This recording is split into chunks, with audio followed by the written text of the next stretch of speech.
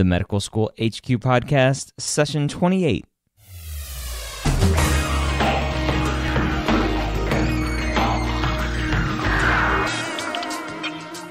Hello and welcome back to another session of the Medical School HQ Podcast, the podcast about medical school where we take you through the pre-med process, medical school, and even through residency.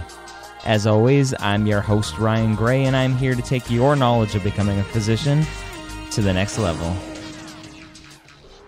And to the next level, we are going to take you today. We have Dr. Mike McInnis with us today. He's one of the chief educators over at Doctors in Training, which you can find at doctorsintraining.com.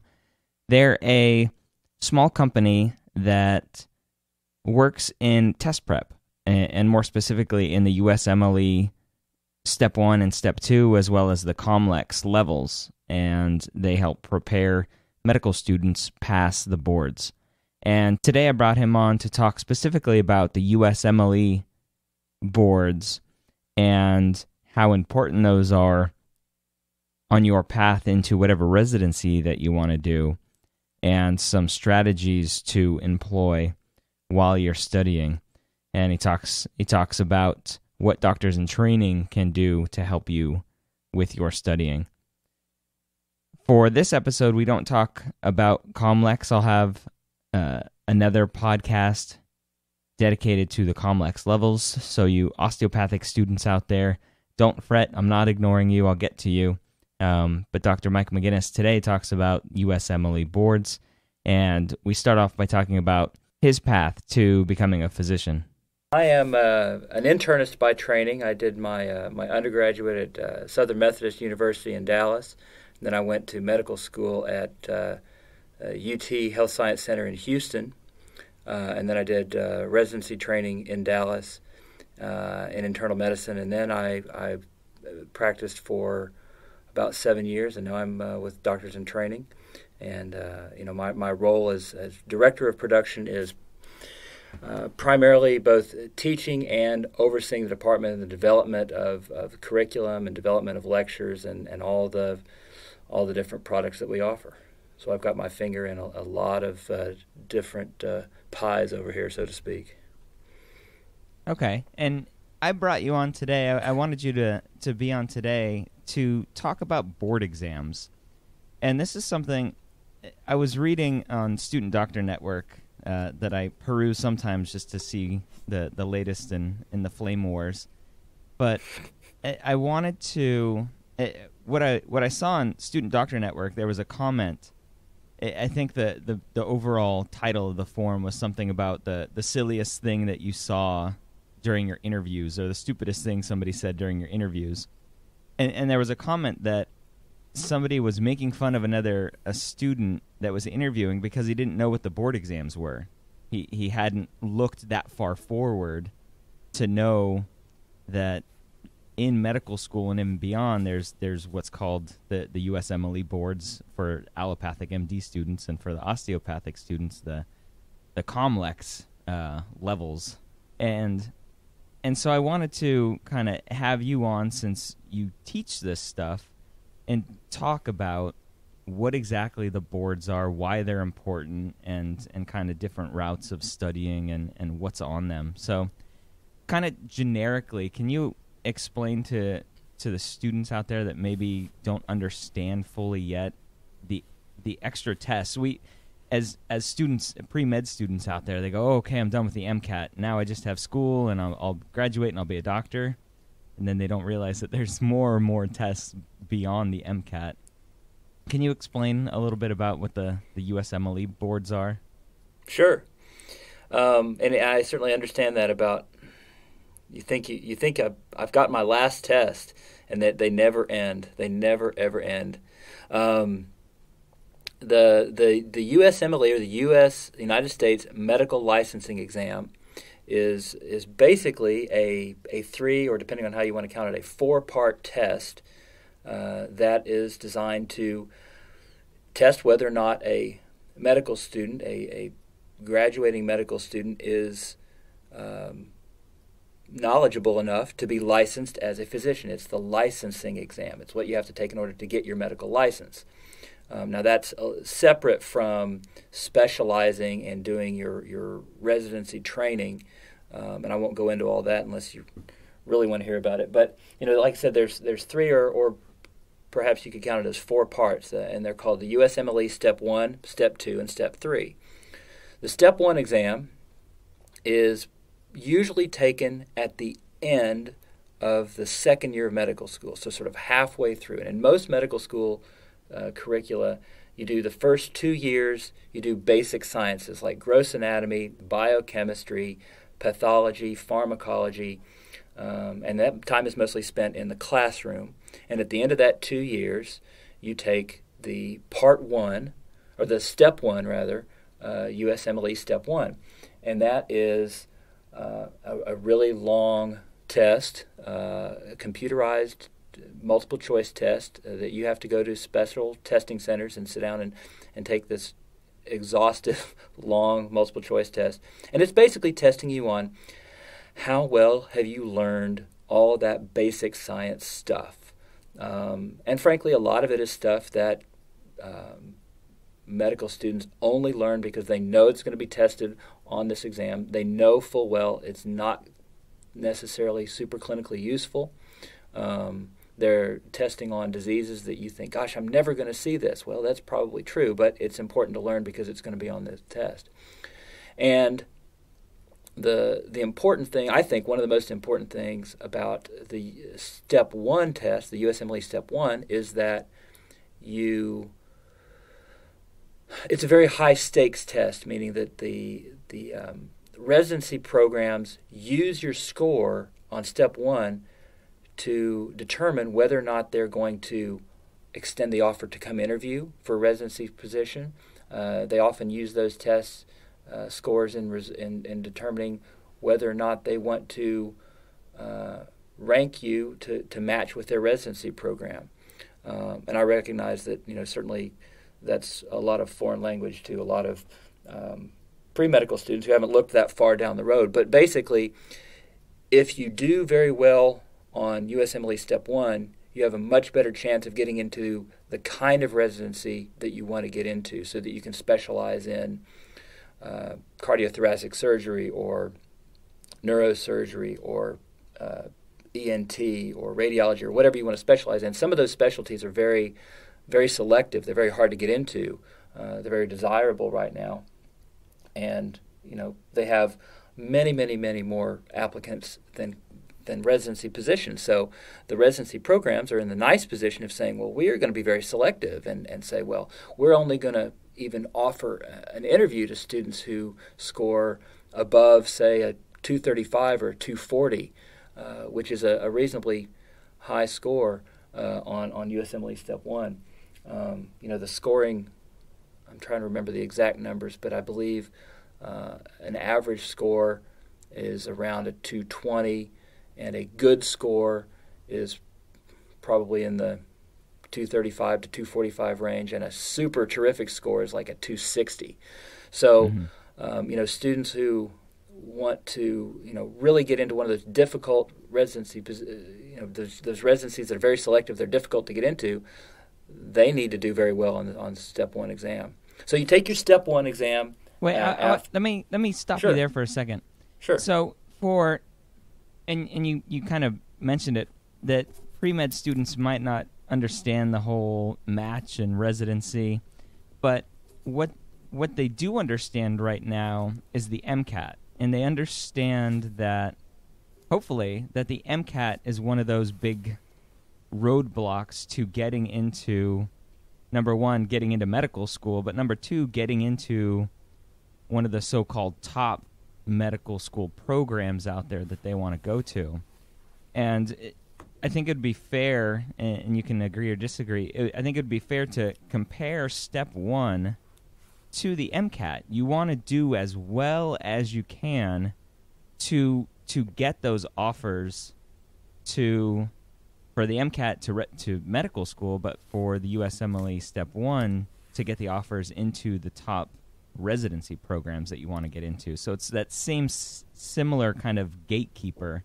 Exactly. Yeah, I mean, having just like having an average MCAT score may not keep you out of medical school. Having a great MCAT score is going to give you more opportunities. It's going to keep the doors open. And this, in the exact same way, having a great Step 1 score is going to keep more options open to you. Having an average Step 1 score is going to close some doors. I'm sure there are some people who get into, imagine, I'm going to throw out something and say that interventional radiology, and I'm pulling that out of thin air. Well, let's say dermatology. Dermatology is one of those residencies that's difficult to get into. Lots of students want to go into dermatology for one reason or another. And if you have an average Step 1 score, you can possibly still get into a dermatology residency, but it's going to be a lot more difficult. And having a great Step 1 score keeps the doors open. And if you can go find data on the average score, average Step 1 score for students who matched into those different residency programs. And you can see that, if you sort of plot them out, on one end of the spectrum you have the very selective residency programs like diagnostic radiology and ophthalmology and dermatology and some of those others that have, the average score, the students who match into those programs on average have USMLE Step 1 scores in the 240s. And then you go down to the other end of the spectrum and you have, and this is not to belittle these residency programs or these specialties at all, but you have things like, internal medicine and pediatrics and psychiatry and family medicine are on the lower end of the scale, where the average score is going to be a lot lower, down around 220, I believe. And those numbers vary from year to year, but that's, again, it's the same kind of thing. The MCAT, opens doors. If you have a great MCAT score, you have a lot more options open to you in terms of what medical schools you're likely to get into. And the same thing holds true for Step 1 scores with residencies. Okay, good.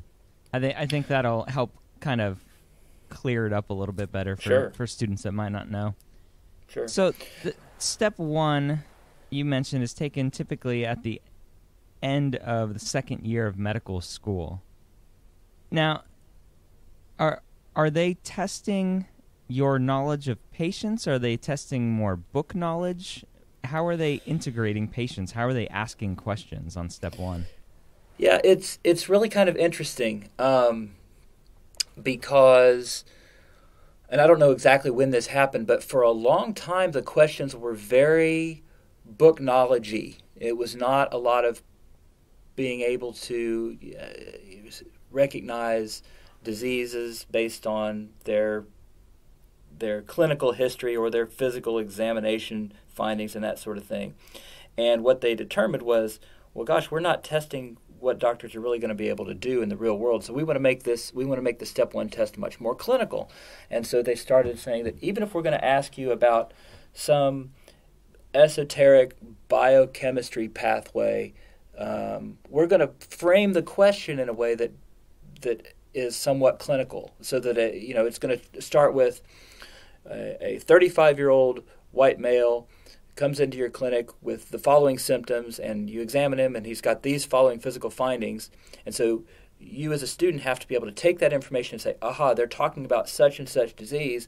And then the question might be, without giving you what the diagnosis is, they might say, what is the enzyme that's deficient in this disease? Or they might say, what treatment would be most likely to benefit this patient? So they're going to make you read the clinical information, then in your mind make a diagnosis, and then from that figure out what the enzyme deficiency is, and from that figure out, okay, what am I going to treat this patient with?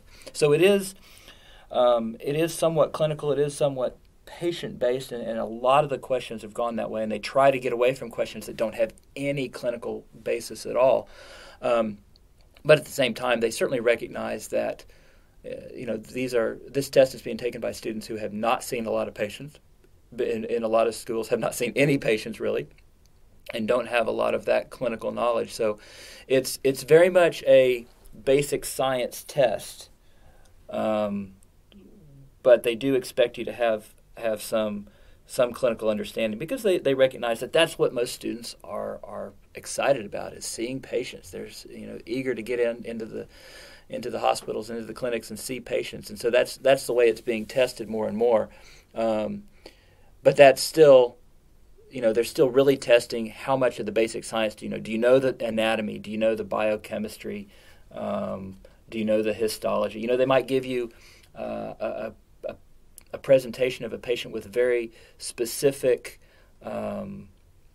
set of symptoms and complaints and very specific physical examination findings, and then they ask you, what is most likely to show up on the biopsy. So they're testing your knowledge of histology. They're going to ask you for, to be able to recognize what the microscopic findings are when you look at the tissue under a microscope. Or they might give you the clinical presentation and then give you the histological findings and ask you to know that diagnosis, be able to recognize that diagnosis, not just from the clinical presentation, but also from the histology. So it can be very tricky to students because they haven't seen a lot of patients. Most medical schools, you don't see any patients. Maybe you get a little bit of exposure to sort of taking a history from a patient in your first and second year of school, but most students don't have really any clinical experience at all, and so it can be very very frustrating. And as a result, most medical schools have gone toward testing students and teaching this material in a clinical way, whether it be through sort of organ systems based, where we're going to teach you, for 2 months you're going to do nothing but study the cardiovascular system, and you're going to study the anatomy of the cardiovascular system, and you're going to study the histology and the pathology and all these different disease processes, so that you are prepared for that test. And I don't know if it's a matter of the dog wagging the tail or the tail wagging the dog, but there's definitely, schools are teaching it this way, and the test is testing it that way. Yeah, and I think the overall goal, hopefully, and I say this all the time, the end goal is always better patient care. And I think that the earlier that we can get students thinking in a way that lets them integrate all the knowledge that they have is going to be better for patient care down the line. And it's interesting, you mentioned you don't really know when these changes to Step 1 occurred, because when I took Step 1, I remember it being, and I took it in 2007, I remember it being more of just a kind of a fact and knowledge-based test, more of that book knowledge, whereas Step 2, which we'll talk about in a little bit, was more of that integration of, here's a patient, and you probably know what the diagnosis is based on the presentation, but we're not asking you what the diagnosis is. We're asking you a couple steps down the line, what's the treatment, or what's the how do you diagnose the diagnosis, those kind of questions. So it sounds like Step 1 is going more in that direction as well. It is. I mean, the lines do get blurred a lot, and even they've announced that in the coming versions of these tests, they're going to be asking even some of those basic science questions more and more in Step 2 and Step 3. So, like I said, the lines are getting blurrier and blurrier, and it's getting more important to, for students to continue to have some memory of all that basic science stuff later in their training, and earlier in their training for students to have some understanding of the clinical as well. Okay. So that's Step 1. Are there any other big points to talk about with Step 1? I don't think so. Okay. So let's talk about Step 2. Yeah, so Step 2 is where we get into this. Is it 3 parts or is it 4 parts? Because there's actually 2 parts of the Step 2 exam and 2 separate scores. There's the Step 2 CK, or Step 2 clinical knowledge, which is very much like Step 1 in that it's a computer-based multiple choice test. And as you mentioned, it's more clinical. It's moving away from the basic science and book knowledge and moving more toward actual patient care. And it's about the same length as the Step 1 exam in terms of number of questions, that sort of thing. But instead of asking you to recognize the histology or remember what the biochemistry is. The Step 2 CK exam is typically asking you to know how you're going to make a diagnosis, what are the diagnostic tests you're going to order for a patient based on their physical exam findings, or based on your history and based on some of the clinical data that you get. And the way I like to think about it is, they recognize that a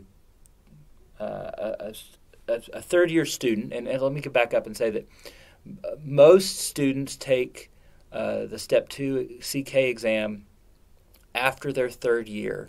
Early in their fourth year, maybe the tail end of their third year. Most students seem to take it earlier in their fourth year. And so they've spent that third year of medical school in the hospital doing rotations or doing clerkships where you are doing internal medicine and you're seeing patients with heart disease and gastroenterological diseases and liver disease and all sorts of things. Or you're doing a pediatric rotation, and so you're seeing kids either in the hospital or in the clinic.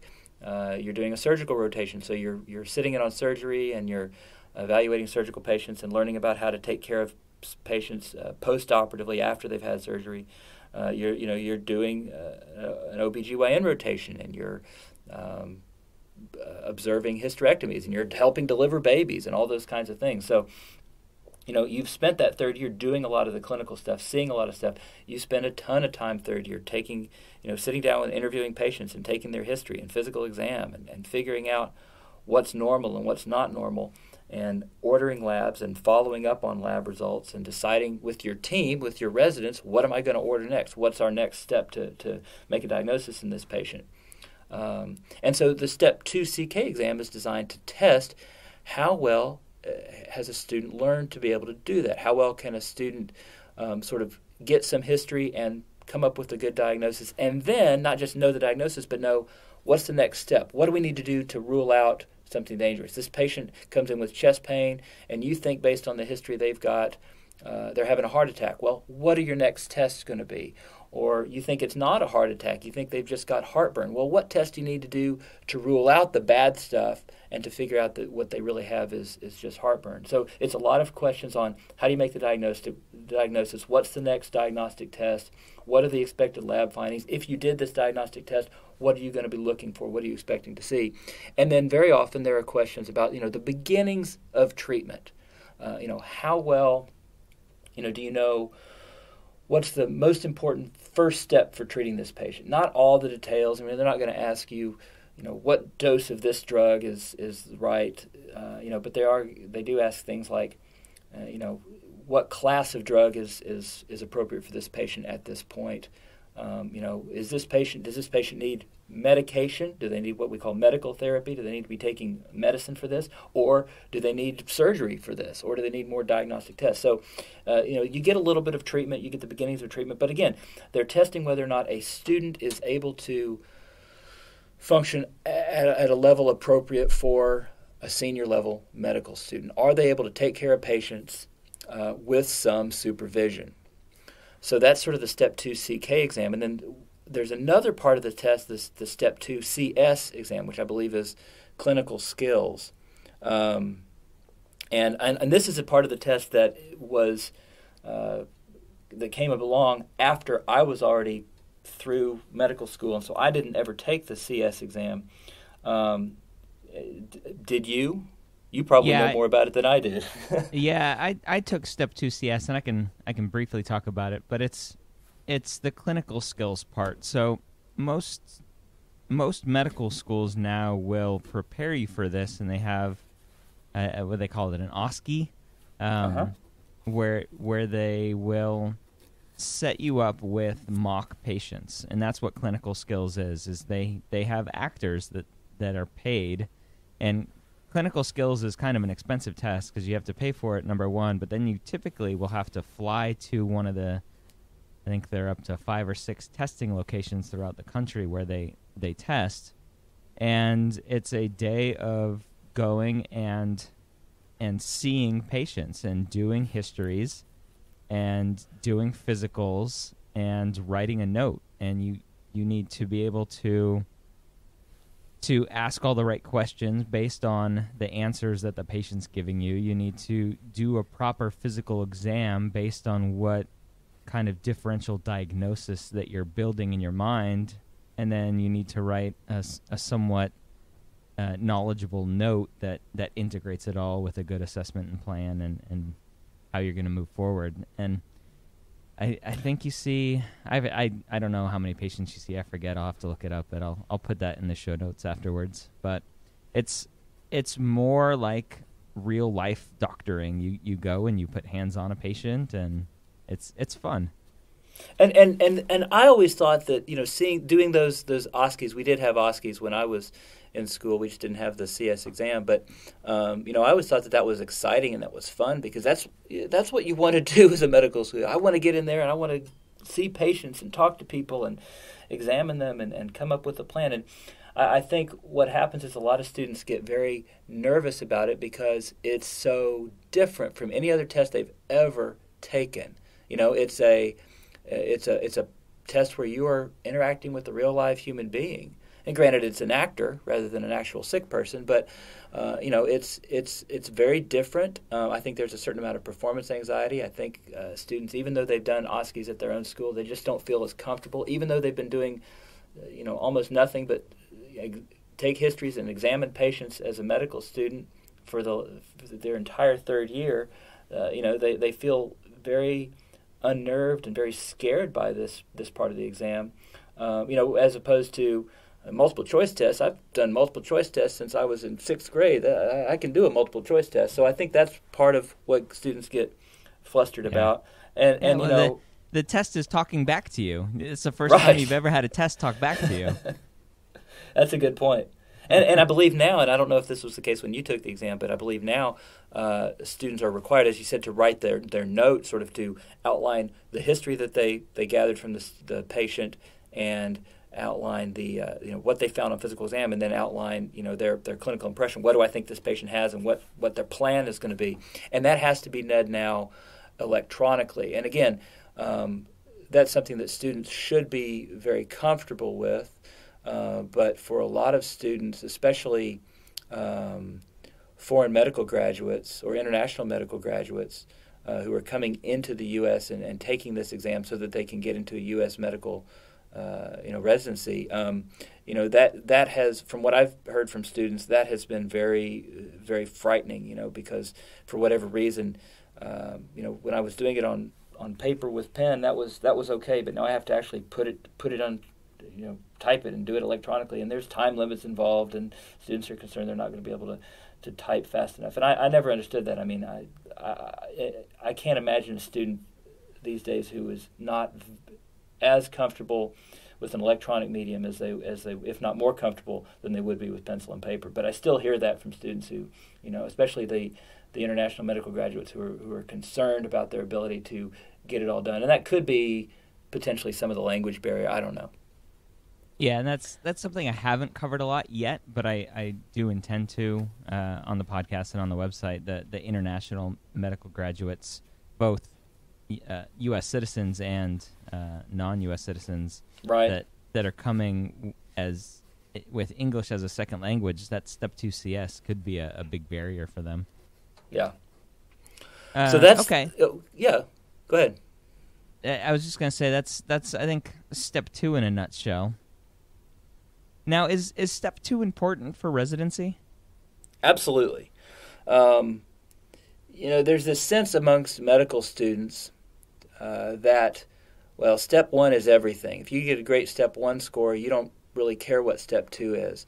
And again, when you look at the statistics and they survey the residency program directors every year, and they get this information back about what factors are you looking for? How do you determine who you're going to interview? How do you determine who you're going to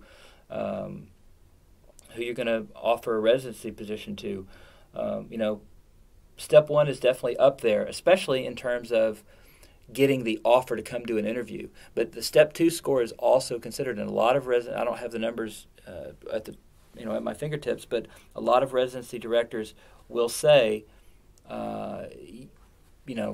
Step 2 score, I won't offer an interview to somebody who doesn't have a Step 2 score above this certain benchmark, or I won't offer a residency position. I won't rank a student for the match if they don't meet this certain benchmark for Step 2. So Step 2 is important.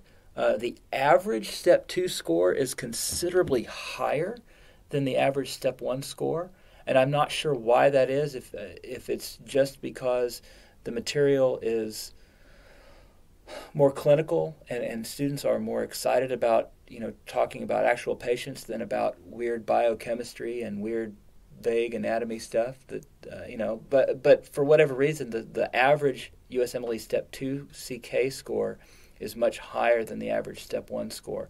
But that score is definitely important, and most places, most medical schools won't let you graduate if you don't pass both Step 1 and Step 2. So there is certainly pressure to do well. Yeah, and I was one of those that did much better on Step 2. Step 1 was kind of my big speed bump in medical school, because I was frustrated. I was more of the mindset of I want to take care of patients. I want to learn how to treat patients, and I didn't go to a systems-based school, which I think I would have done much better at. So it was more sit down and memorize microbiology, sit down and memorize pathology, sit down and memorize pharmacology. It was all separated, and that frustrated me. And I did poor on Step 1. And then Step 2 rolls around, and it was more integration and patient care, and I did much, much better. So I think that might be part of it. It's you're kind of, the first 2 years of medical school just kind of hits you like a rock, and you're frustrated and a little down. So. Absolutely. Yeah, I think that's not quite a universal finding, but it's pretty close to a universal finding that students, almost everybody, does better on Step 2 than Step 1, because it's what they're excited about learning. Yeah. It's what you went to medical schools to do. Yep. Hopefully. Right. Hopefully. Well, but not everybody does. There are people who say, well, I'm going to go into research. I'm going to get an MD, PhD, and I'm going to do research. And there are students who just don't flourish in the clinical environment. But the vast majority of students do, and that's again, that's what people go to medical school for. I've always sort of viewed medical school as a very high-end trade school. Like being an auto mechanic, you got to learn how the engine runs. You got to learn how to take it apart and put it back together. Well, that's what medical school is. It's a trade school designed to create physicians, and that's it does a good job of that. Yes, it does.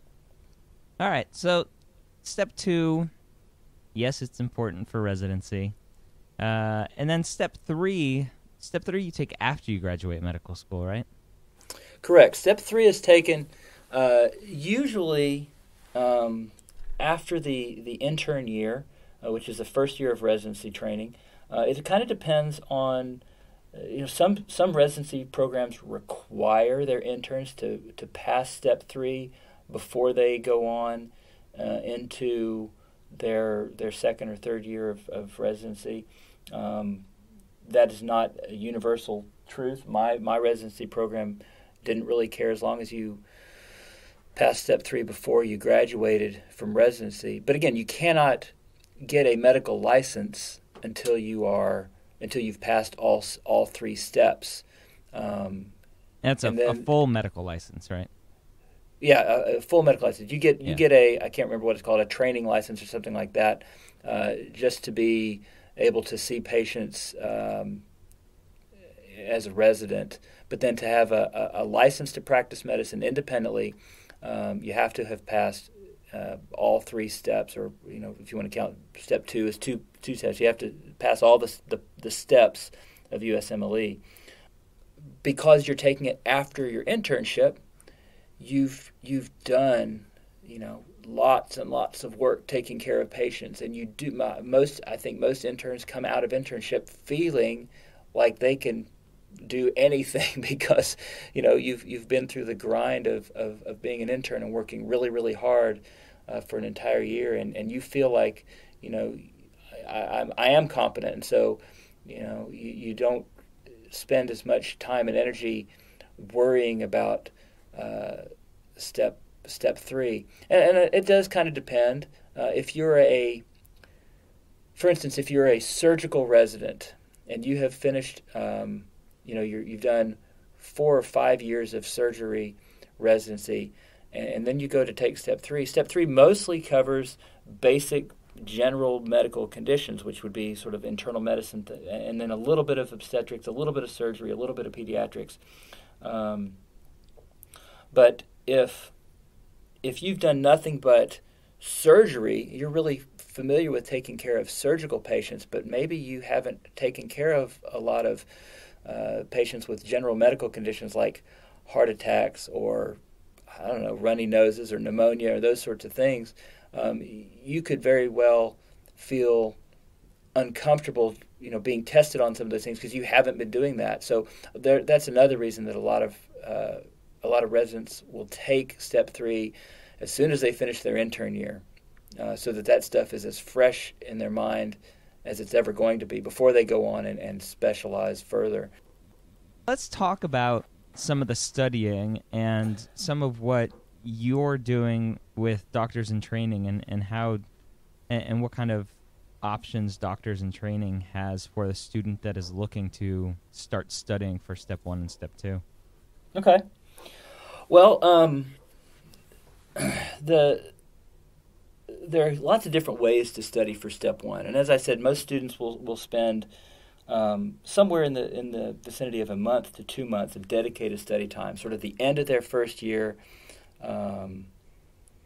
They finish up, they take final exams sometimes end of April or early May, something like that, and then they have dedicated study time, and maybe their third year rotations are going to start June 15th or July 1st was the traditional date for starting third year, and so you've got time from the end of April, basically, when you take your finals at the end of your second year of medical school, until, say, July 1st, when you're going to start third year. You've got all that time to, number 1, study, and number 2, take and hopefully pass step 1. And so most students will say, well, I want to take it in the middle of June so that I can have a little bit of time to sort of relax and unwind. And so that gives me basically all of May and the first week or week and a half, 2 weeks of June to study for this thing. And that's sort of what I call the intensive study period. It's not really cramming, because you cannot cram for these tests. There's simply too much material to really do an old-fashioned overnight. I'm just going to cram what I have to learn. But you have this intensive study period of 4 weeks, 6 weeks, something along those lines. A lot of students will actually begin studying on some level for step 1 much earlier in their second year, often around January, some students even in the fall of their second year. There's a lot of different study products out there. A lot of students use electronic question banks. A lot of students use one of various review books. There's a review book that's very, very popular called First Aid for USMLE Step 1. And that's been considered sort of the Bible for studying for step 1 for a long, long time. Certainly as long as I've been in medicine. When I was a medical student, and I took step 1, I guess in the spring of 1998. That was First Aid was considered the Bible for studying for step 1 even back then. And it's funny, how thicker and thicker that book has become over the past 15 years. But at any rate, there's you take a book, a review book, or maybe several review books. The nice thing about First Aid, it sort of covers everything. But there are individual step 1 review books for gross anatomy and microbiology and immunology and all the different ologies that you're going to be tested on.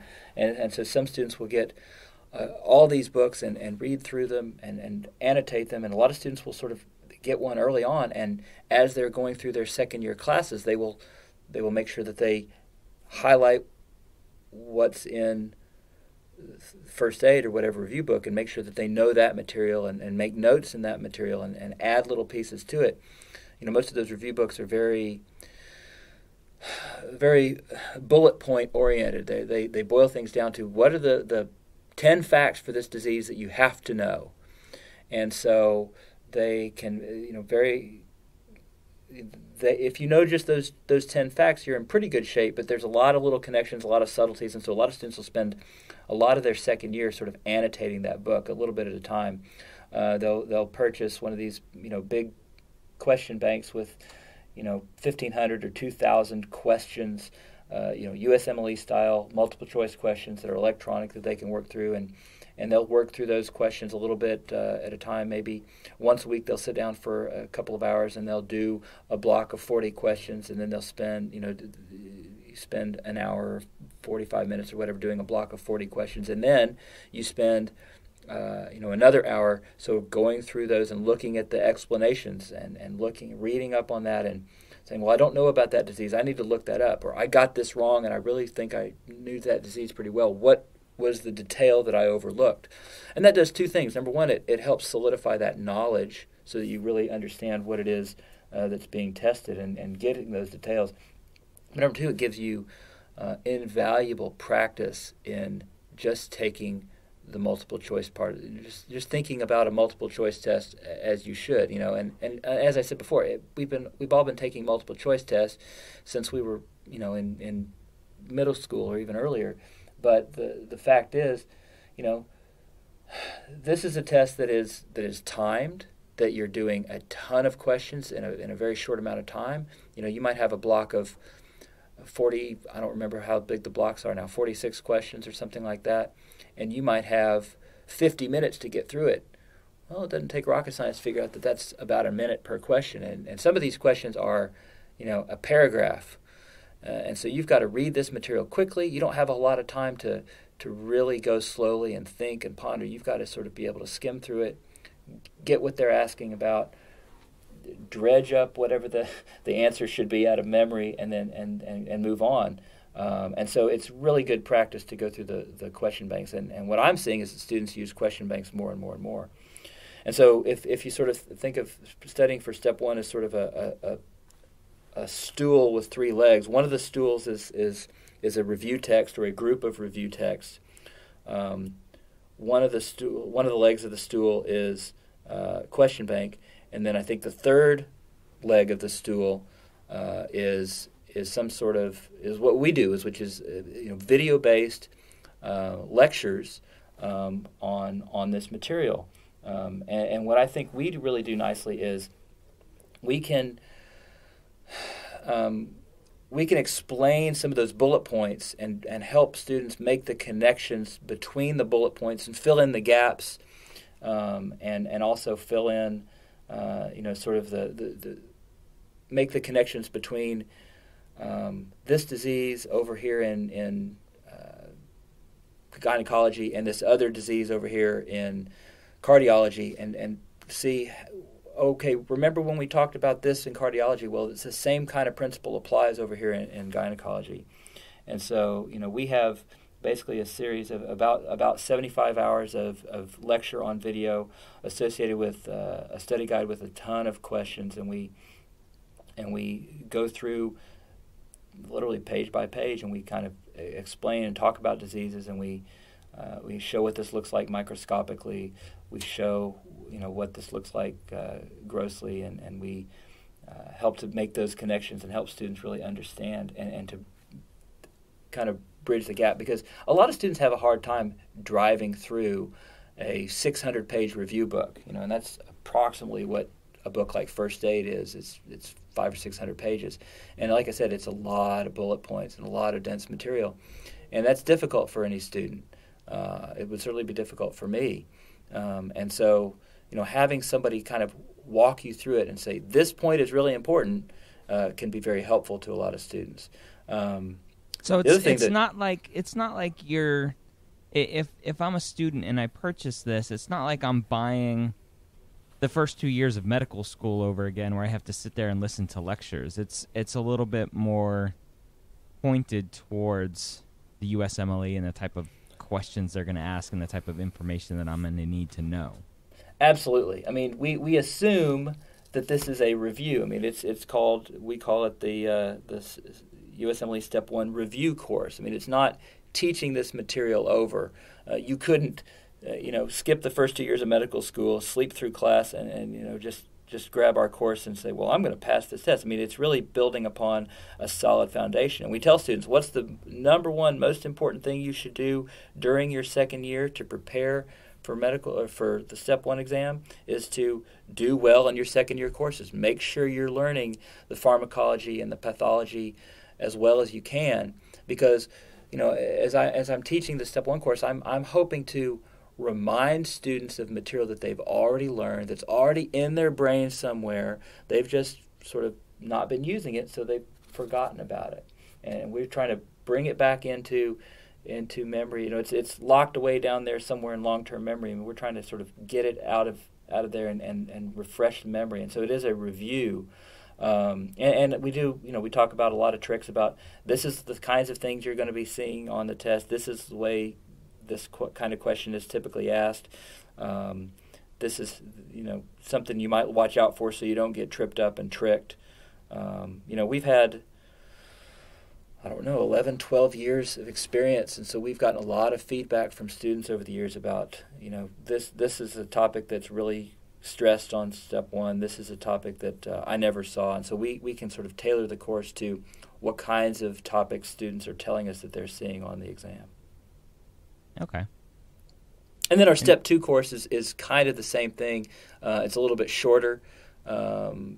It's again more clinically focused, and it's really designed to help students review that material. And again, I think in a way it's as important for Step 2 because you don't have, for Step 2 you're taking it usually at the beginning of your fourth year. You don't have this dedicated 6 weeks of study time.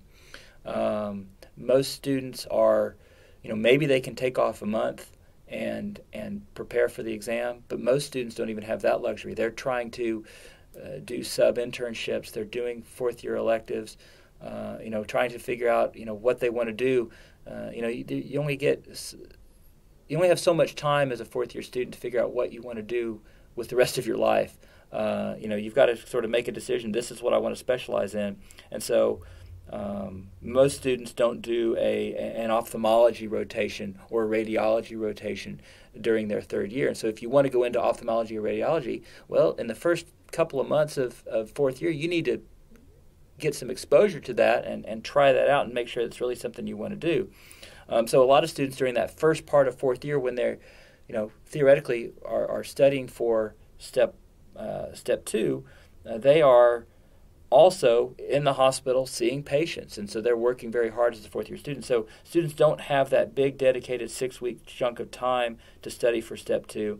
And as a third-year student, you do, say, 6 weeks or 2 months of obstetrics and another 2 months of surgery, and then 2 months of psychiatry, and then, maybe 3 or 4 months of internal medicine, then 2 months of pediatrics. And then you sit down and take your Step 2 exam. Well, it may be that, according to your schedule, it's been 8 or 9 months or even a whole year since you did any obstetrics. And, that stuff there's a lot of detail. I pick on obstetrics. I like obstetrics. But there's a lot of detail there in obstetrics that you don't really use anywhere else in medicine. And so, if you were to try to go in and take your Step 2 exam without any real preparation, I guarantee you'd have a hard time with those topics that you haven't seen for 6, 9, 12 months. And so, our course is designed to, again, bring that stuff out of memory. You learned this when you were doing your obstetric rotation, but it's been 9 months. So let's go through this, over the course of a few hours and review all this material so that it's fresh in your mind. Again, you're not learning something for the first time. You're simply reviewing it extensively and carefully in a focused way so that when you sit down to take the test, it's there in your short-term memory where you need it to be. All right, folks, that was Dr. Mike McInnis. I think looking back on my studying, I probably would have benefited very much from taking a course like doctors in training offers with their step 1 board review. And I did something similar for step 2. It was with a different company, but looking back at how I prepared, the question always comes up, what's the best preparation for the board exams? And the answer always is doing well in your core coursework in medical school. So I didn't do as well as I wanted to in the coursework because I was like, oh, I'll do well in the clinical years, not a problem. That's my strong suit. And I kind of ignored the rest. But looking back, I probably should have taken a prep course like this instead of just trying to study first aid by myself. So anyway, everything we talked about today you can find in the show notes, medicalschoolhq.net/session 28. And again, as I always like to say, the conversation with Dr. McInnis doesn't end here. You can find him on Twitter. He is at Dr. McInnis, D-I-T, and you spell that D-R-M-C-I-N-N-I-S-D-I-T. I'm at Medical School HQ. You can also go to the show notes and leave a comment there on the page, medicalschoolhq.net/session 28, or shoot us an email at feedback@medicalschoolhq.net. As always, I hope you, the listener, got valuable information from today's episode. I hope you join us next time here at the Medical School headquarters.